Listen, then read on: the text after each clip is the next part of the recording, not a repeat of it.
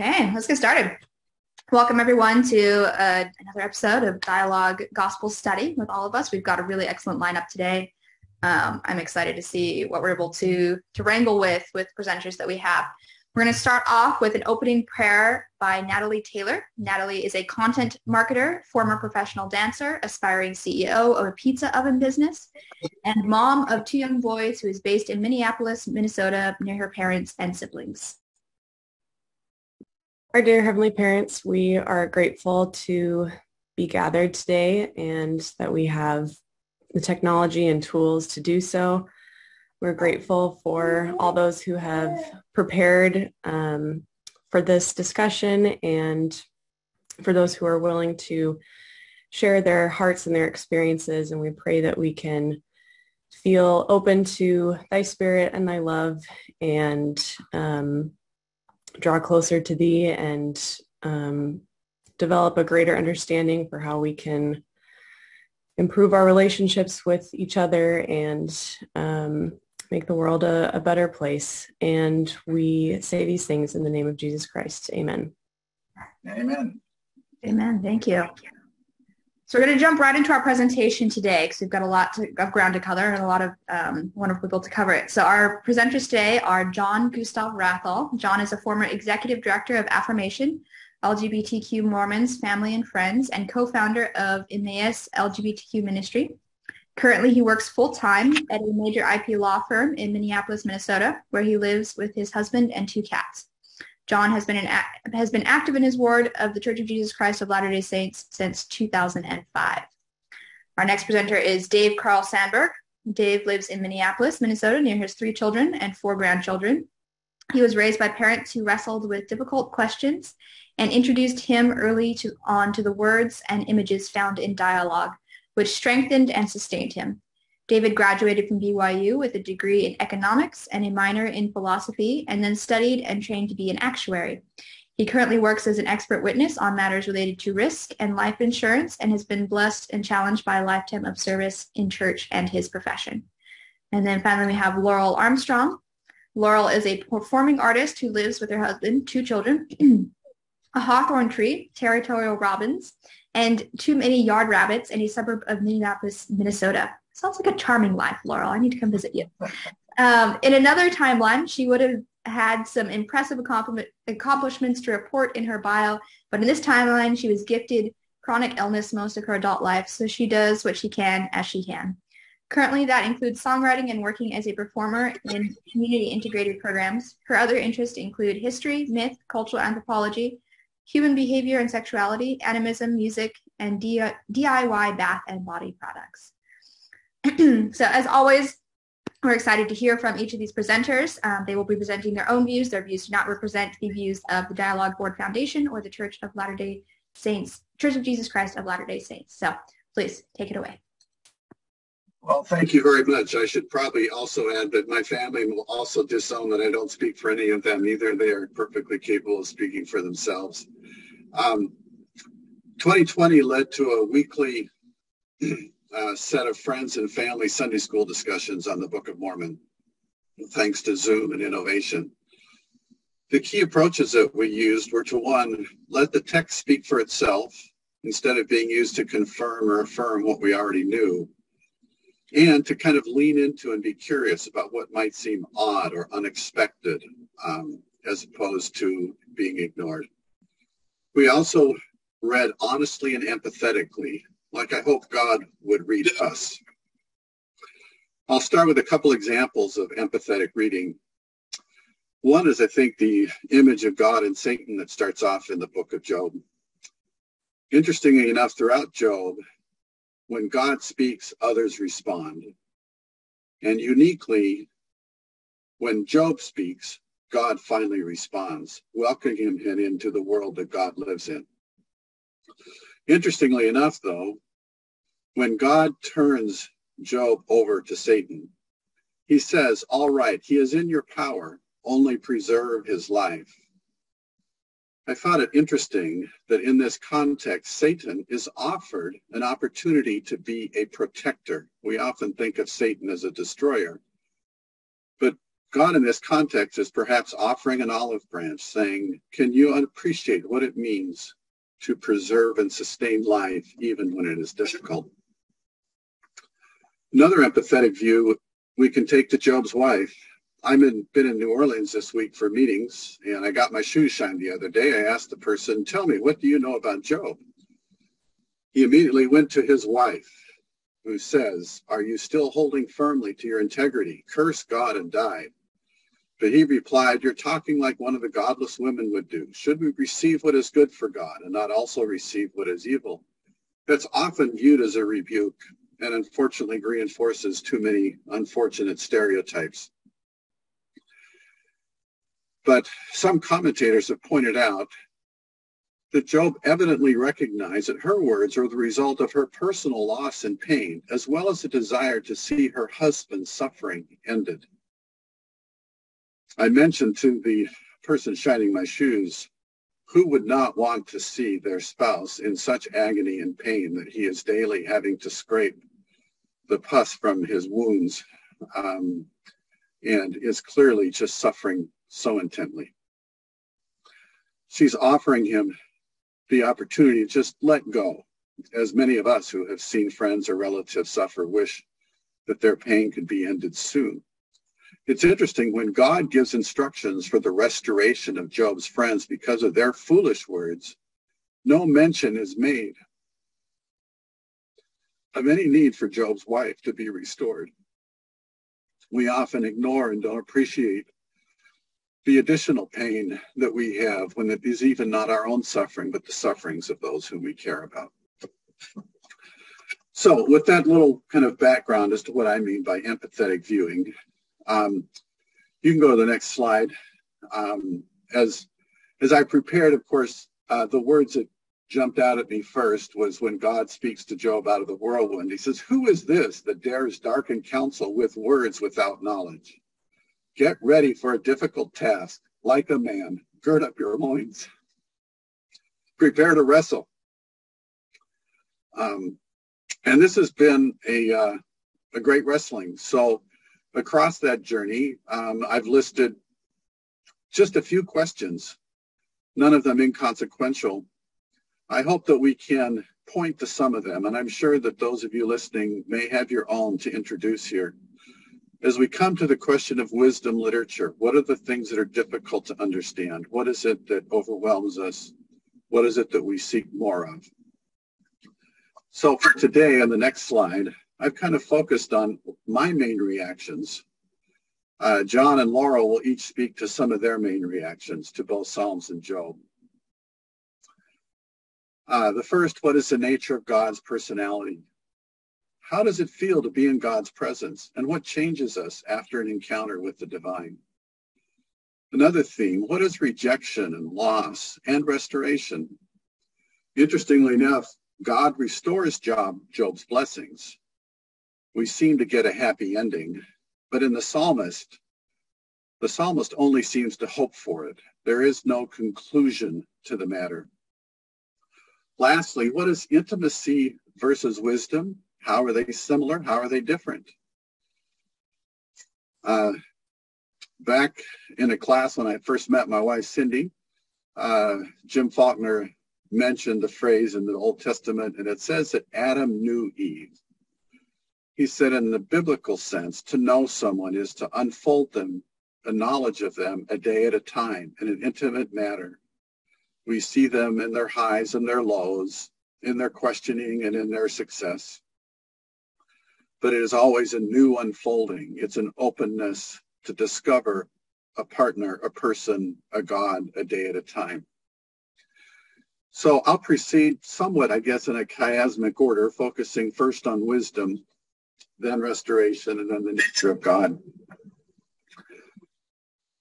Psalms gives us subtle hints of wisdom. Proverbs is much more explicit in describing the personality of wisdom. But I just listed a few verses here that are referenced in Psalm. Again, alluding to Proverbs, to him that by wisdom made the heavens. My mouth shall speak of wisdom, and the meditation of my heart shall be of understanding. Again, this idea that this is something that emerges in quiet contemplation.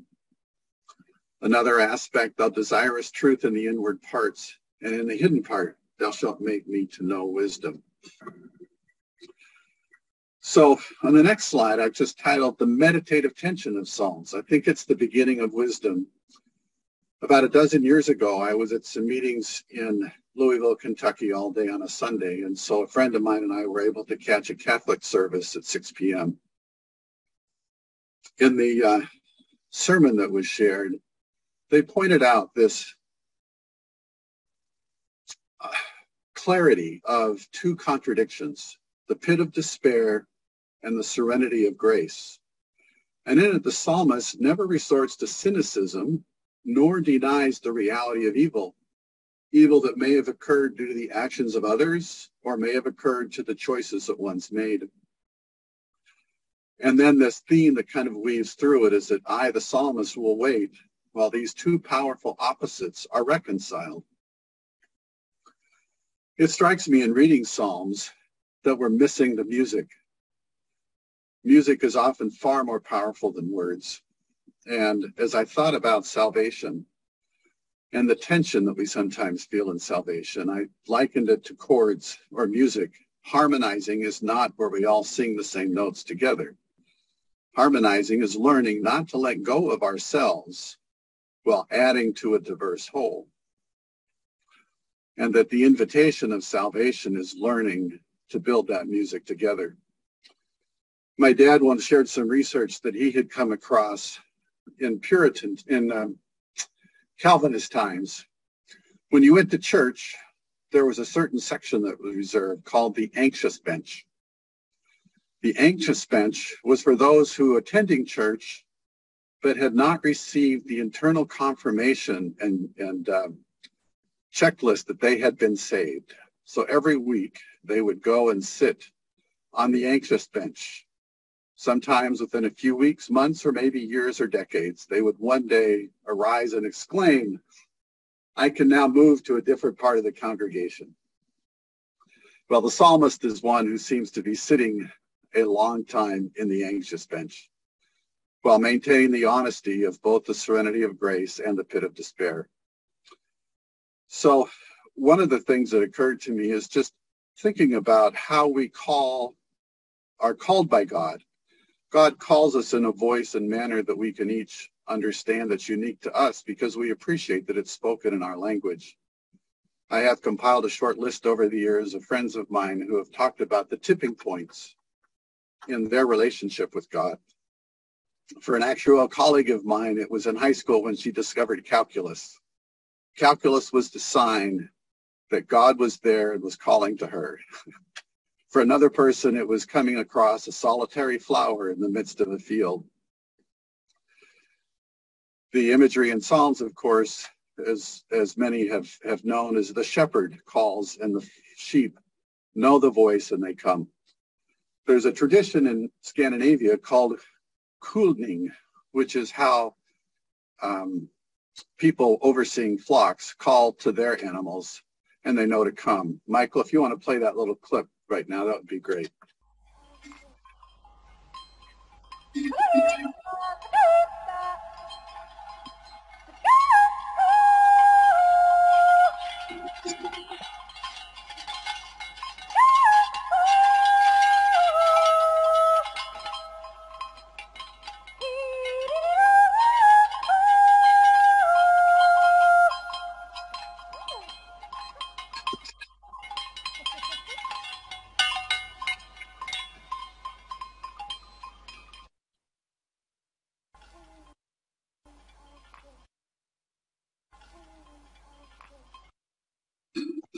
Thanks, Michael. So let's transition a bit and talk a little bit about Job. Who was Job? He's described as a man who was blameless in the idea of being complete and perfect and upright, meaning how he related to others. I know I've heard many people over the last several years talk about perfection and how they've come to appreciate perfection has to be in their mind, has had to transition from being seen as a checklist of someone who never does something wrong, but as someone who is in balance, who is in harmony, who learns how to align themselves with the reality of what is going on with them. Now, Job in Arabic, it's not sure if the lineage of Job. It is unique in the Old Testament. There is no reference to a promised land. There is no reference to the law or the prophets or the patriarchs. So some have assumed the story is likely set in the time of patriarchs. But Job in Arabic may mean the one who always returns to God. And he's described as there's no one like him on earth, a blameless and upright man who fears God and turns away from evil. And certainly in the story, we see at the beginning, he's noted for turning to God in his abundance, but then the rest of the story is about him continuing to turn to God in his despair. So one of the approaches I will take is looking at the characters that are named characters, the important characters, and then kind of comparing and contrasting what they might teach us about wisdom and about intimacy and about God. So certainly, I think many identify Job as a story about the challenge of intimate friendship. Job is lauded by God for being deeply honest, but it is clear his friends fear and are discomfited by his honesty. So we can bring ourselves into the question and say, when are we like Job's friends? When we are discomfited by race, behavior, the appearance of others, issues of gender, politics, economic status, geography, marital status, age. We all find ourselves when we were like, I don't want to be around that person. We also find ourselves when we don't want to be around ourselves. We may feel shunned ourselves or separated, or may feel that by our own actions we have done it. So this is clearly the issue of that I think is nicely implied in Psalms. David feels shunned and separated sometimes by the evil actions of others and sometimes by his own actions. So let's think about friends. Job's friends fear God's power. They want to wipe out the sense of their selves. They're distressed by Job's words. They wish to silence his words, cause him to deny the reality of his situation. Nathan, on the other hand, is a friend who I think loves his friend David, and by wisdom is enabling David to see finally the reality of David's situation. So it brings up the question in our next slide here: how do we sit with those like us who may not be worthy? And how do I and others be loved and feel lovable without a transactional relationship with God? I think we struggle with this idea that we need to earn and receive blessings. There is a law irrevocably decreed, and we think it's part of the 550 commandments that we can find in the Old Testament, as opposed to a set of principles that are balancing justice and mercy. So what are some classical responses that we have to build intimacy? We certainly find that as we get to know our friends and ourselves, we run into roadblocks, things that we would rather not look at, dark shadows, corners that are difficult to wrestle with. So there may be others. I've jotted down a few here. Story circles are something I've seen emerge in the last, certainly in the last 4 or 5 years, as in our isolation and our social media firestorms, we're losing the ability to understand someone else's point of view. Buddhism, I've come to appreciate, as a fundamental practice for learning how to see what is really there, being still enough to let the tensions of reality become more apparent to us. Certainly community is a process that brings about intimacy. We find ourselves in a community that we might not have chosen, but in our commonplace and other interactions, we come to see a humanity that's larger than how we might have stereotyped someone. Certainly confession, the ability to be honest.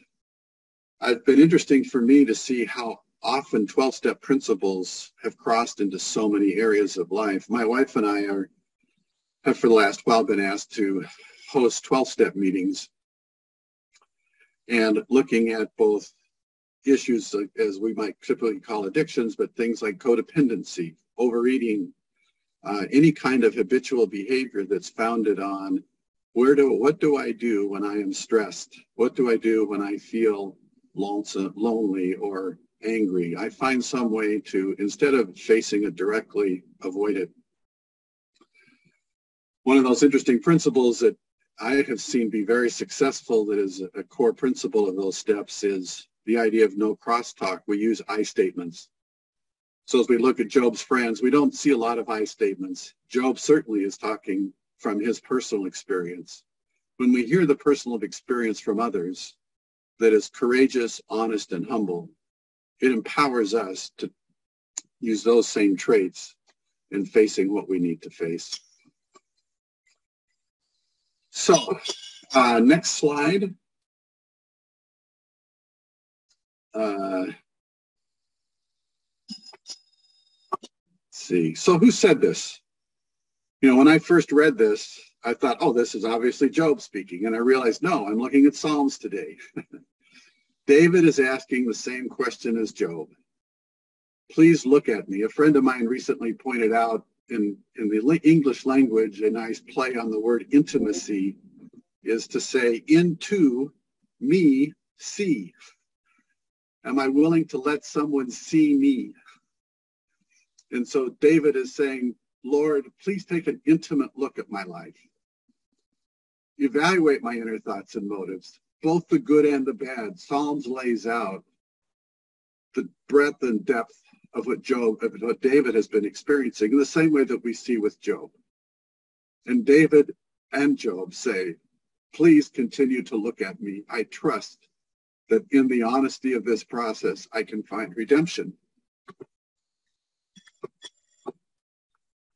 Okay, so Job and David are both beloved of God.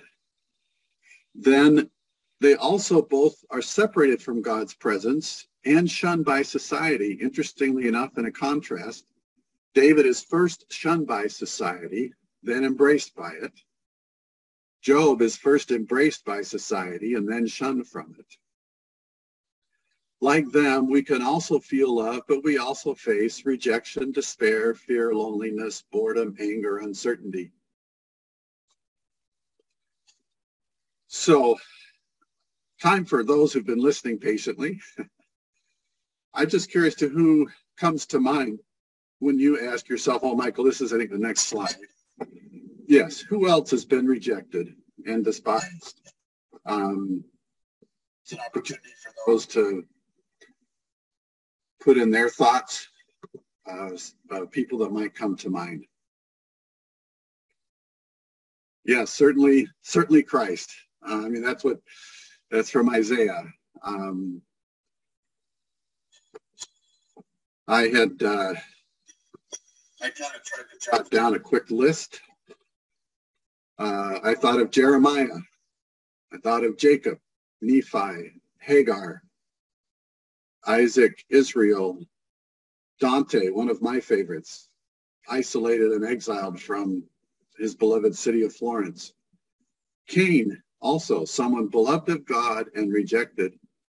But even in the rejection that Cain experiences, when he claims to God his situation is too difficult to bear, God responds with grace and says, to address Cain's concern, I will be killed. God says, no, I am a protector. I will protect thy life. You have made your choice, which has brought great sorrow and evil, but I am still a protector of your life.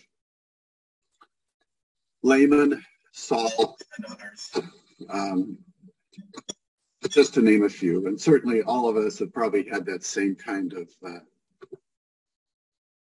experience. Yes, the one with the issue of blood, the woman at the well, Samaritan woman. So these are common scriptural themes. And one of the things that I hope that people might gain from their reflection on Job this year is recognizing that I think it is too often viewed in the context of our male-centered stories. Others besides males have been rejected. Others besides males have been treated unfairly and struggle with trying to understand why they are in the situation they are in. So in that thought process, I thought, well, let me invite my friend John to share his experience and story of Job, as well as for my daughter Laurel to share her experience. And with that, I'll transition time over to them.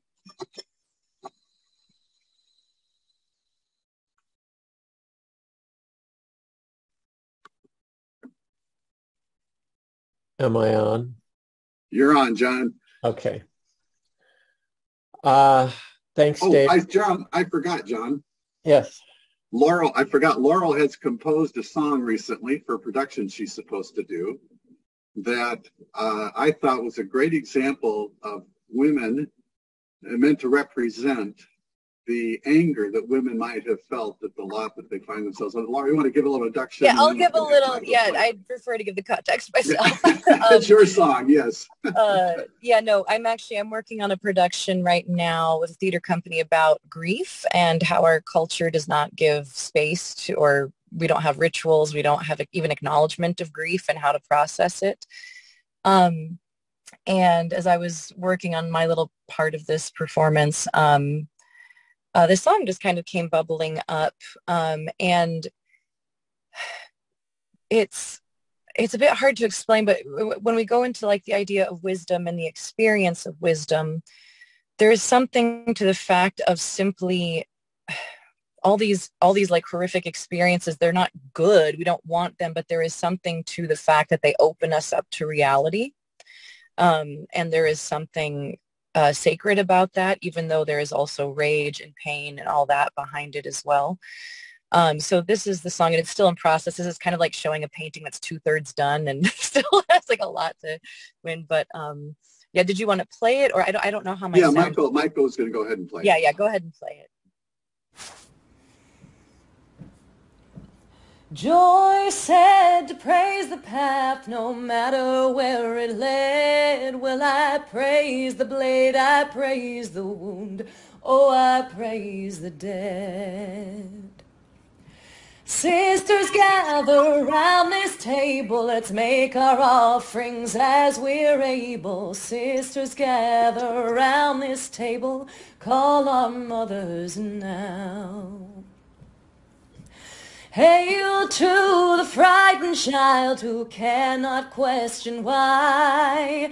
Hail to the life pulse snaking down her thigh. Hail to the trembling virgin caged from knowing more. Hail the rich and bitter knowing of the sacred whore. Mothers, gather round this table, I'll make my offerings as I'm able. Mothers, gather round this table, hear your daughter now. Hail to the jagged edge that rips me from my dreams. Hail to the monsters that taught me how to scream. Hail to the wild shore that drowns me in its tide. Hail to the innocence that showed me how to die.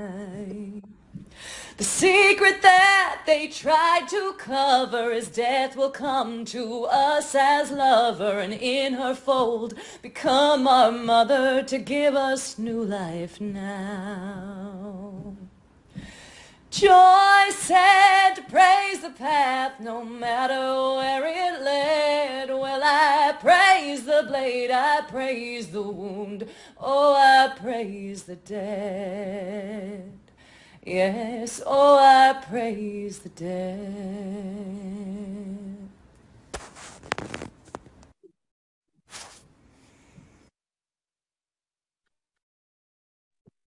Go ahead, John. Thank you. That's kind of hard to follow, but I'll do my best. I just want to acknowledge that, one of my first experiences of Laurel was of her deep compassion. And I'm so grateful for that. So thanks, Dave, for offering me this opportunity to share some of my thoughts about Job. For many years, my reading of Job was primarily reading it as a story about Job and his friends. Job was a righteous man. We know he was righteous because God declared him to be one at the beginning of the story and reaffirmed him to be one at the end of the story. And his friends, on the other hand, judge him to be an unrighteous man based on a distorted understanding of God's plan. They impute sin where there is none in order to justify themselves. Everyone in the book of Job except for Job's wife, is wrong about Job. Job's wife knew Job well enough to know he wasn't to blame for their trials. Her knowledge of Job's goodness impelled her to put the blame for their trials on God. She said, "Curse God and die." And that was her view of a world in which suffering like theirs could exist. And I want to talk about that a little bit more later. But the important point in the story for me was that apart from Job's wife, every human friend in the story misjudged him and misunderstood him. And it was a reminder to me that even among friends, human judgments of other humans inevitably fall short for reasons related to their own insecurities, imperfections, and hypocrisy. And that was a comforting defense for a young gay man whose friends and family judged him a sinner. They saw my homosexuality and drew all kinds of conclusions about what made me gay. They judged me to be wrong with God somehow.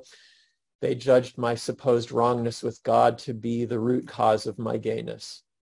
So having the story of Job be about Job and his friends helped me to keep my sanity and my balance during a difficult time in my life.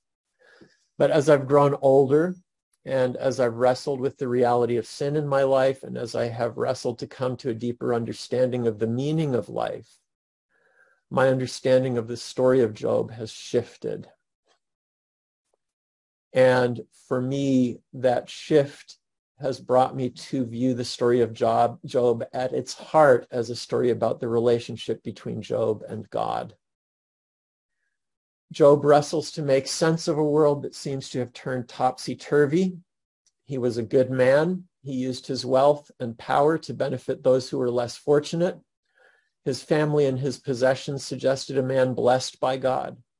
And the fact that God could take away everything that he had, could slay his children and servants and other household members who depended on him. And not only that, but afflict him in his very flesh with a disease so painful that Job actually would have considered it a mercy to die. That produced what we might call a crisis of faith for Job. Job's wife presents one very viable option. And I say it's viable because it's an option that we see around us in the world today without having to look very far. Curse God and die. If God is the author of all this mess and confusion, then what do we owe him? It's a question that the world asks every day. We know that Job was a righteous man because the story begins by telling us he was and gives us something of a picture of him as a kind and pious and charitable man. But that was Job's righteousness in the past. Job's righteousness in the present in the narrative is displayed throughout the entire text of the book of Job, and it is in his suspension of judgment about God. He's confused, he's anguished, he repeatedly asks God, "How could you do this?" By the way, I think it's a stupid defense of God to point out that it wasn't actually God who did it, it was Satan. God merely allowed Satan to do it. It's a legitimate theological point to consider the role of agency, both human and non-human, in the suffering that we see in the world around us. But the fundamental question remains, And the reader of Job knows that it remains because God himself set a limit with Satan and said, do anything you want, but don't take his life. If God could set that limit, he could have set any other limit he wanted, including leave that righteous man and his family and his friends alone. So the question remains, why did God do what God did? And Job asks that question again and again throughout the narrative. He asks the question and yet suspends his judgment about the answer. If we're thoughtful believers, we ask that question too every day of our lives. And sometimes the question is more immediate and painful, and sometimes it drifts to the margins of our consciousness, but we wrestle with it nonetheless. It's the nature of human suffering to wrestle with such questions. When we suffer, we not only blame God, we blame ourselves, we blame family and friends, we blame fate. We ask ourselves how this could have been avoided. What could I have done that would have made this different? It's the nature of suffering to want to have avoided it at any cost and to seek to blame when we experience it or witness it. That having been said, the book of Job is not a theodicy. It's not an effort to explain why there is suffering in a world where God is all-powerful and all good. The suffering that grabs our attention in the book of Job is not the point of the book of Job. Rather, the point of the book of Job is about God and Job. The first time I read the book of Job, I thought God was going to answer all of Job's questions at the end. And he doesn't. It's really disappointing. God doesn't even bother to present any of the platitudes that we often repeat to explain evil in a world where God is good and all-powerful. God doesn't talk about the importance of agency in his plan. If we want to, we can fill in those blanks, but when we do so, we start to look more like Bildad, Eliphaz, and Zophar than like Job. Which brings us back to what I've come to appreciate as the central point of Job. We can't solve the dilemmas of this life. We don't resolve the paradoxes. Life forces us to live with them unresolved. That's the nature of life.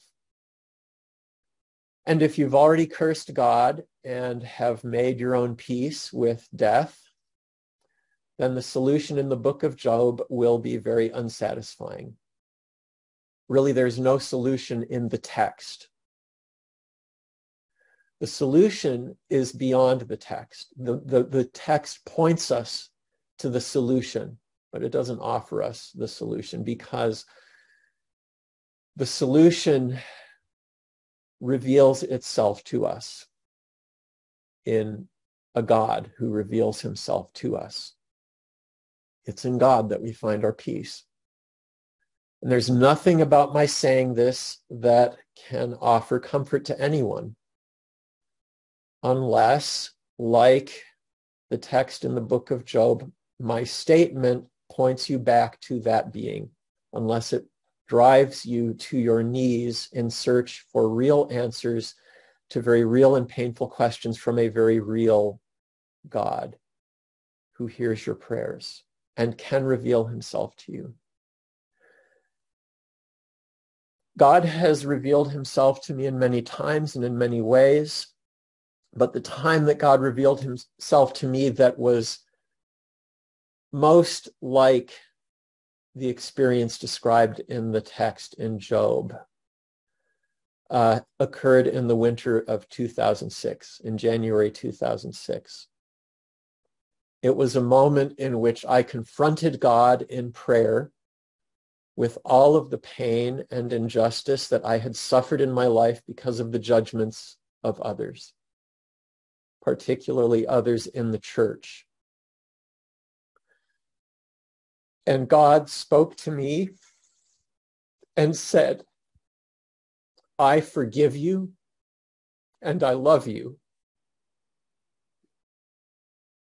And in that moment, I came to terms with my own sin and I repented of it. And I let go of my anger. And I forgave everyone and everything that has ever wronged me.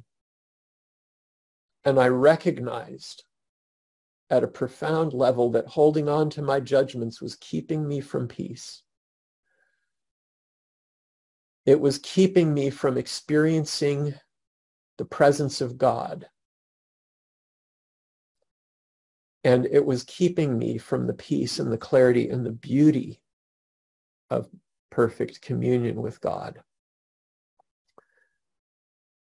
Now, words can't capture what that communion is, but I can explain how it works in my life. There's a light that exists beyond the steely gray clouds that breaks through from time to time. And when the light is shining, you know how you should be, you know who you should be, you know how you should walk. You know how to be an expression of that light in the world, and you try to be that because there's nothing more beautiful or more powerful than that light. You want to be part of the breaking of the clouds and the shining of that light. You want to be part of that warmth that reaches others and that awakens them. And when the sun doesn't shine, you still remember what it was like when it did. And you still try to walk in that way, and you still try to live your life in a way that that light can break through as often as possible. Because when we remember and when we walk, that's a way of inviting that light to break through. Over the years, I've had a particular experience that I want to share, even though it's very personal and leaves me feeling very vulnerable, but it helps to explain how that light feels in my life. I attend church as often as I can, even though that has been more seldom in the last couple of years with the vicissitudes of COVID. I have occasionally had the experience of a friend or friends attending church with me. I've had this experience numerous times with friends who knew me well and who love me and who understood and knew about my struggles and challenges as a believing gay Latter-day Saint. And I have cherished these friendships because these friends like me have testimonies of the gospel that they cherish. And when they attend church with me, they watch as the sacrament tray is passed down the row, and they watch as I pass it on without taking the bread or the water. I don't partake of the physical elements, not because I don't want to, not because the symbolism isn't powerful for me, not because I don't love the Savior or want to take his name upon me or to obey his commandments. I don't partake because I'm excommunicated and I'm not allowed to. And on a few occasions, these friends who've attended church with me have commented on that experience of taking the sacrament and of watching me pass the tray along. And we've talked about it. And sometimes they've experienced some pain and confusion about that experience. And I explain that I cherish the sacrament, I cherish the gospel, I cherish the church, I honor the stewardship of that church, and I honor God through those stewards. And when I'm fully able to partake of the sacrament outwardly as well as inwardly, I want that to be because I've entered in by the gate. I want it to be because there's harmony between things down here below and the perfect reign of God above. Sometimes my friends experience that as a moment of sadness, and sometimes it prompts them to ask the question, why? That same question that plagues the entire book of Job. Why? But for me, those moments experiencing the sacrament and receiving it as we each are able, and I receive it in my heart as I'm able, it's always an experience of light breaking through those steely gray clouds. And it is one of the moments when I feel closest to God and when God's love is most palpable to me. And those moments of light I need if I'm going to keep walking in the light. There is a richness in the presence of God. And it is that being in God's presence that is at the heart of Job, to which Job points us, a presence for which the text and the text's unsatisfactorily answered questions can't possibly substitute. And I leave that with you in the name of him who is the light, Jesus Christ. Amen.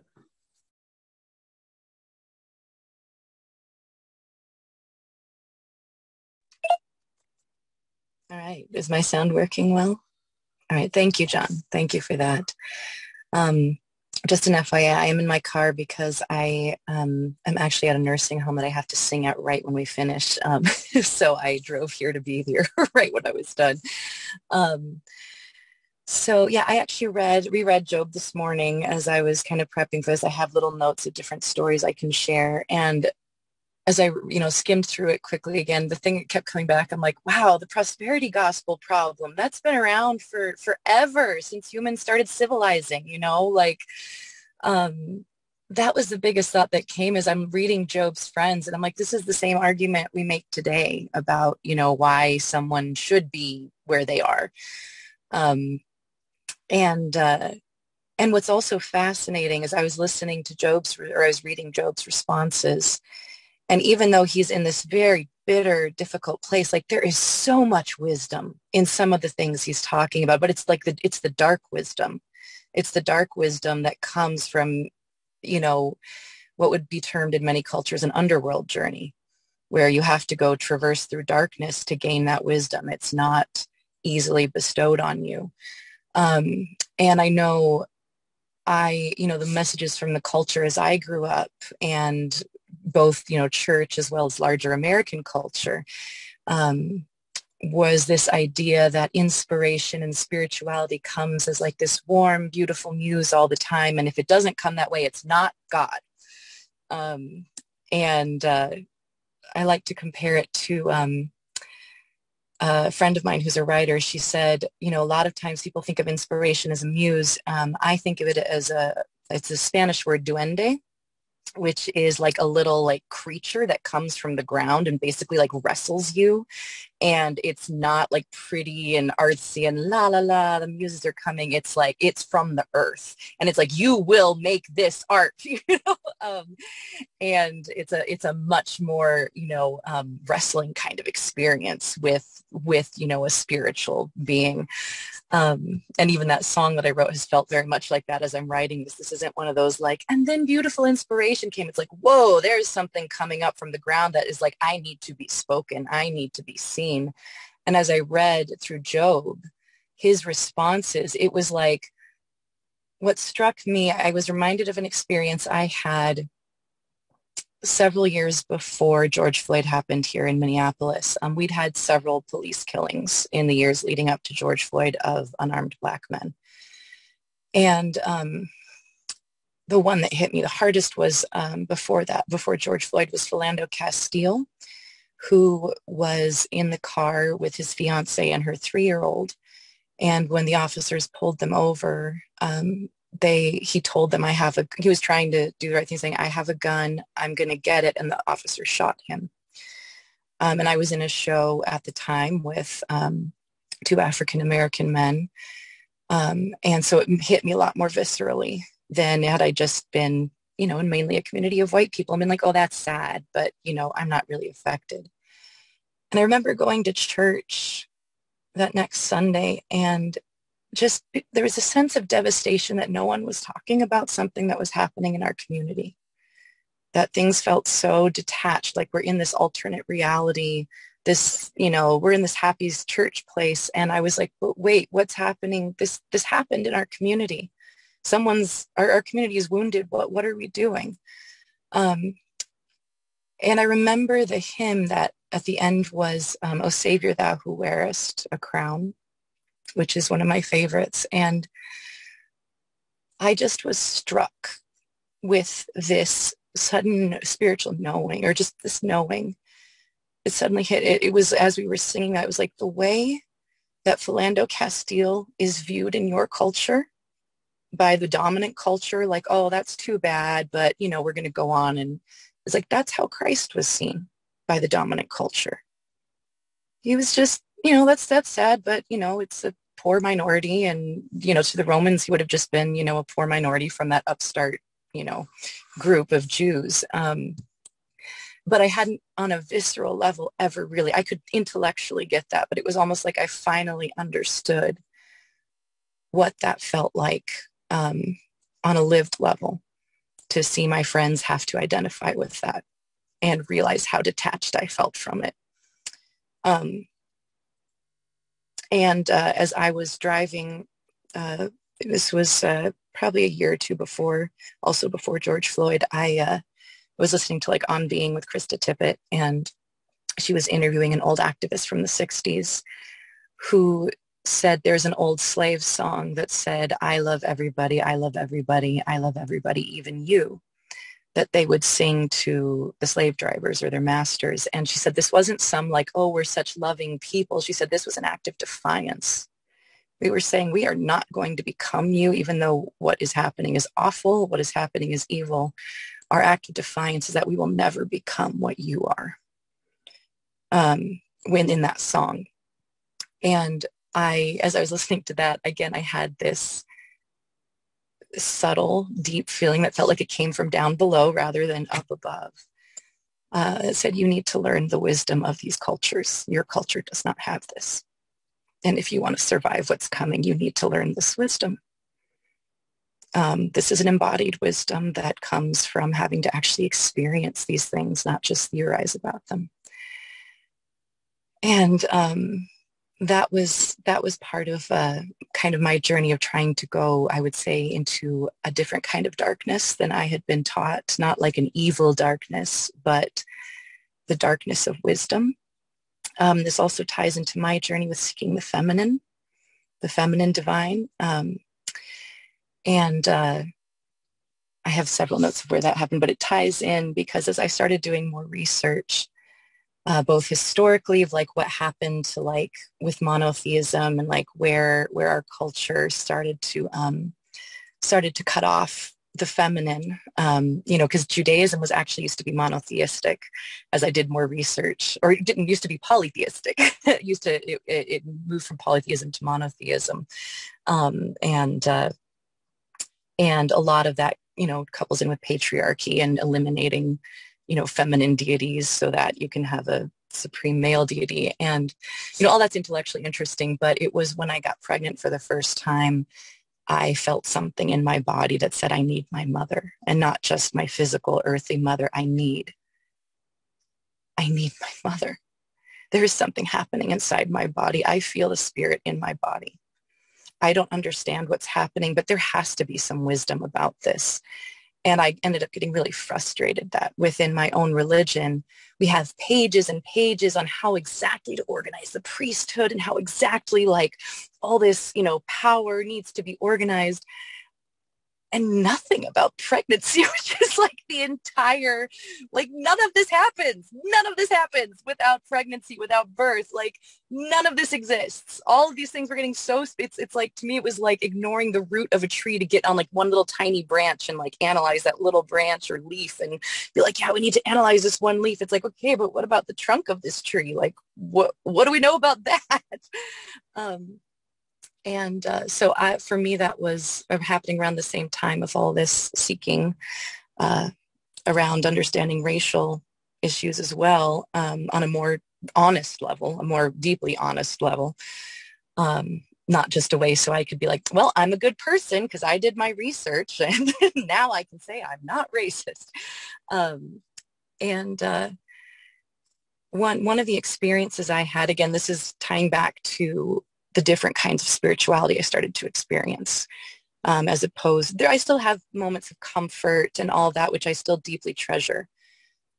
But it's kind of the Job thing where it's like, you want to meet reality, you want to meet God. Okay. Like that is a bodily experience. That is not a theoretical one. That is something to be experienced in your body. And one night I read Mother's Milk by Rachel. Oh my gosh, I'm going to say her last. I can't remember her last name at the moment, but this is when I was seeking to know my mother. And I sobbed reading that book. It was like reading scripture. It was that sense of, oh my gosh, I feel like connected to this divine mother again. And I was just sobbing that night. I was praying. I'm like, please let me know you. Let me know you better. And I went to bed and I'm expecting this like wonderful, loving, hoping for this like wonderful, loving experience. And this is a trigger warning, just FYI. This was a dream I had that was like not expected by me at all. This was the answer I was given. So it is a bit disturbing, but I had a dream that night of women lying down in a tent. They were all lying on mats. It was like age 8 to age 80. It was almost like this whole village or town, all the women were just lying on a mat inside a tent waiting. And then it was like I saw outside the tent and there were all these soldiers. They looked like they were dressed in like either Greek or Roman garb. They were just casually talking outside the tent. And in the dream, I knew they were waiting to go inside and rape every woman that was inside the tent. And it wasn't anything aggressive. It wasn't anything, they weren't looking forward to it or hating it. It was that's just what you do. That's just what you do when you win a war. That's just, next item on the checklist. And I remember waking up and going, what was that? I didn't, and I felt like there was this question. It's like, do you want to know me? This is what I go through. This is what it is to know the mother.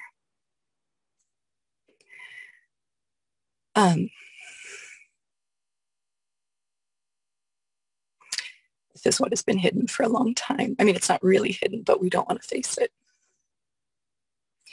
Same thing with a lot of the things I was trying to start to face. And yet, if you can go to those depths, there is a different kind of love that is so grounded. And I will share there was one just beautiful experience I had in my searchings for the divine feminine. When I'd been praying a lot, I think this was maybe before my dream or soon after it. We had an experience where I got in a car accident, or I didn't get one. Someone actually ran right into me in the parking lot. And they obviously couldn't pay for the damages. And I was trying to figure out what to do. I'm like, what should I do? Should we charge them? And I had just this thought come into my head that says, well, you could be merciful.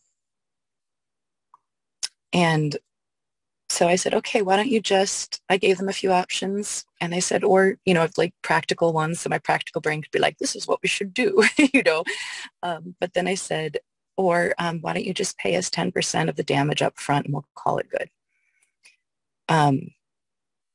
And they went with that. And I was driving home after I'd kind of sent them this email, after I'd sent this email about it. And, I don't know if other people have like huge spiritual experiences in the car. But I was driving home and I just suddenly had this feeling of it was very feminine. It was this overwhelming, like encasing, like expansive feeling of grace and love. And my spiritual experiences, I never hear words, but I have to give them words. So the words I would say is the feeling was, because you showed a tiny drop of mercy, just the teeniest drop of mercy, I'll show you the sea that mercy comes from. And it was like I could feel an ocean underneath me, it was this feeling like, oh my gosh, this has been here the whole time. This has been here the whole time. And it was also this feeling that it was so, so deep that it looked dark, that it looked black, and it looked terrifying. If you've ever seen like really deep water, it's beautiful and terrifying because it's so deep and it will swallow you. And the feeling was, this is my mercy. You can't even comprehend it. It is so deep, it will look terrifying to you. And it is in all things. It is the water in all things. It is me. I am literally in all of you. There is nothing that can escape me. And that is my mercy, that I am with you all the time in all things.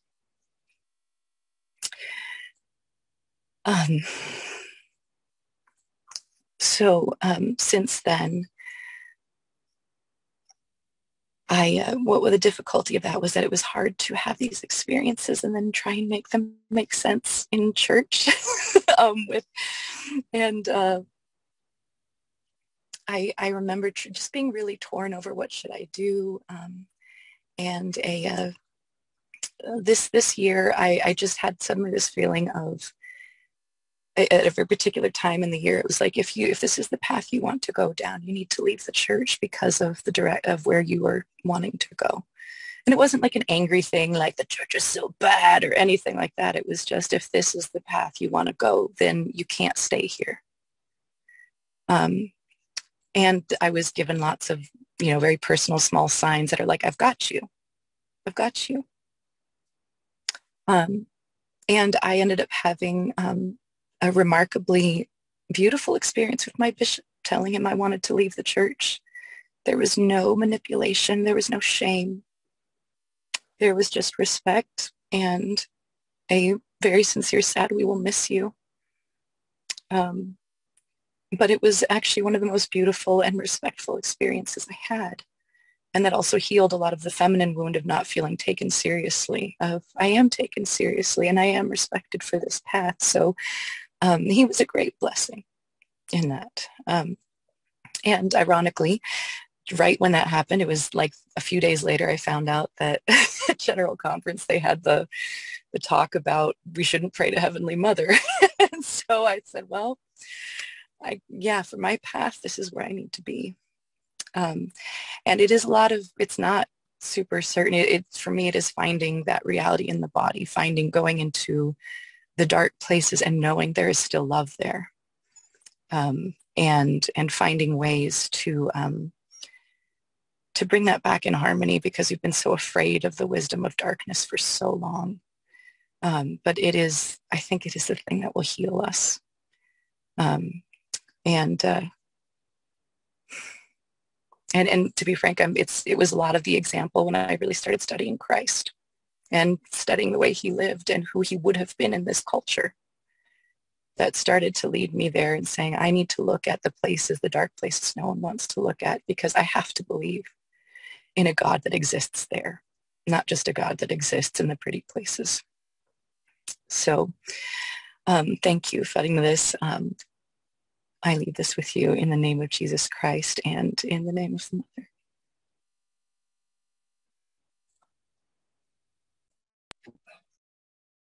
Well, thank you, Laurel.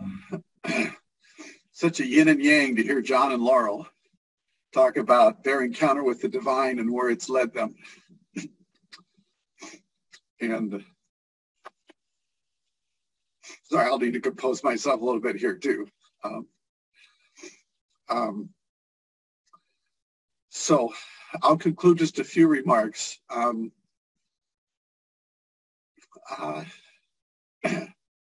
First of all, let's see. So restoration. John and Laurel are on paths of restoration. Restoration is not to go back to Eden. Restoration is to build a new city that hasn't been here before. It's a path that says, I'm willing to keep discovering something. In 12 steps, they talk about I'm a recovering person. I've realized I'm a discovering codependent. I discover every day new ways in which I rejoice in my dependency on others. And I rejoice in recognizing I took for granted boundaries that were not mine to cross. It's not something I can say, well, the last time I crossed a boundary or the last time I took someone for granted was 12 years and 5 days ago. It's 5 minutes or whatever it may have been. But it is a focus on balance and harmony, which I hope has been a powerful lesson for me to remember. Psalms is about music and blending and seeking for that which is lost. What would it be like to hear the music of Psalms restored? It's not just I lie down in green pastures. It's I remember, as John said, the light that beams forth, so that when I am in the pit of despair, I know that both of these are real and I can learn wisdom in both of those. For me, I'm one of those people that sat with John at sacrament meeting.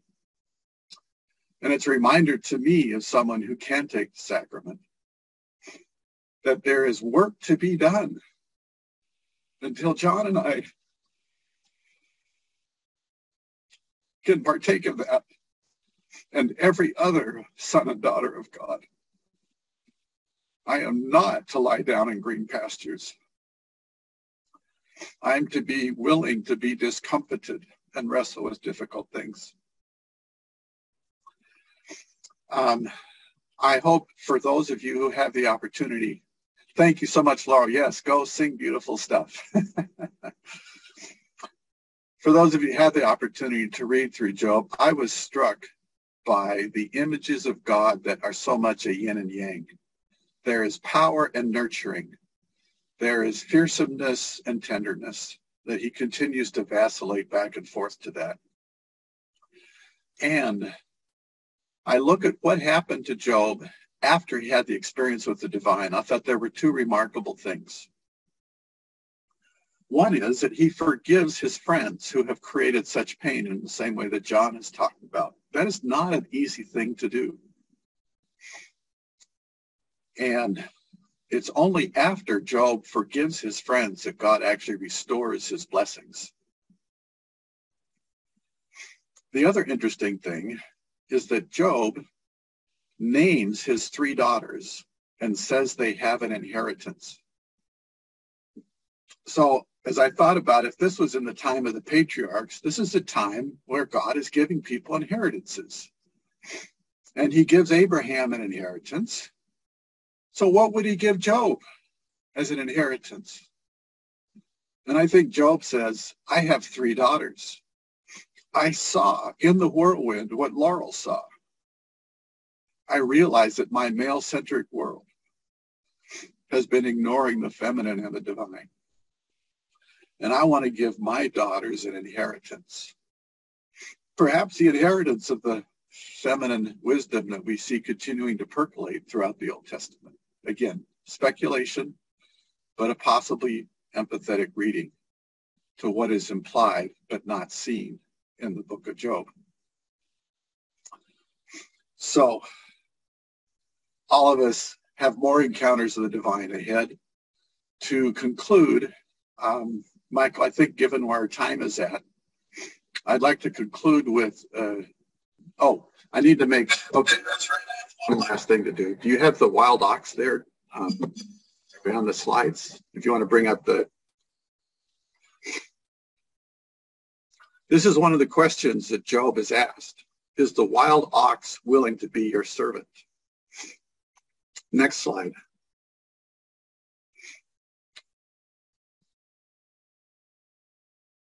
Can you pull in Leviathan with a hook?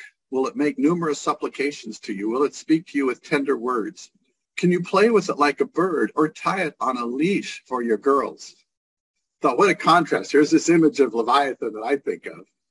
And God is saying, the kind of person that I am, I can tame this. So a concluding question for people to consider on their own. The next slide is, what are the Leviathans of our day? Each of us may be facing them in similar ways. You're welcome to include some that you may find that may come to you, but certainly social strife, war in Ukraine, conflict, the difference of institutions, powerlessness and alienation that people may feel. These are all Leviathans of our day.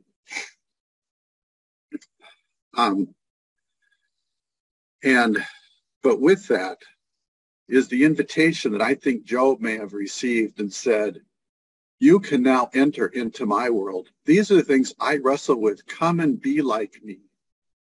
Learn to patiently wrestle with the difficult issues that you may find the depth of peace and joy that John and Laurel have so eloquently and honestly shared.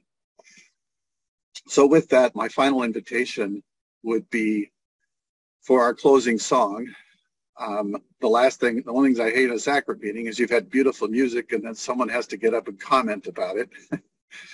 So, oh, that's right. I'm sorry. Yeah, thanks, Michael. One last image there. The other surprise that I think Job discovers, not only does he see the heavens and the stars shout for joy, but he sees death. He sees his Redeemer. What would he see his Redeemer? I had the experience recently of dreaming as well about the pain and anguish of the world and how there's so little we can control about the ones that we love.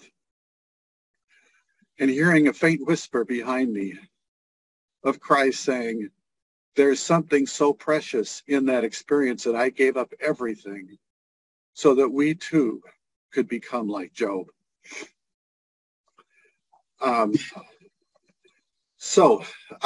With that, I have a set of slides.